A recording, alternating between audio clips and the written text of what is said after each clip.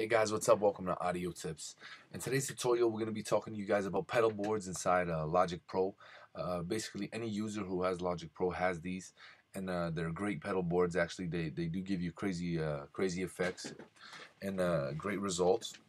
So what I want to do is I want to go in and I'm going to show you guys today's pedal board that we're going to be talking about, and it's called the Grinder.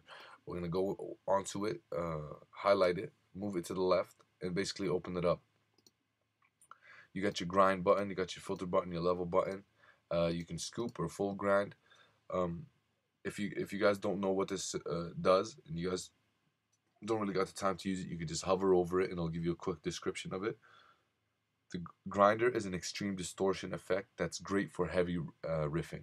So if you guys are doing heavy riffs in your song, put this on it and it'll give you even a better, it'll give you some great effects to go along with your riffs. That's basically it. I just want to show you guys what the Grinder pedal board was. I hope you guys enjoyed, learned something new, and thank you guys for watching, and please subscribe.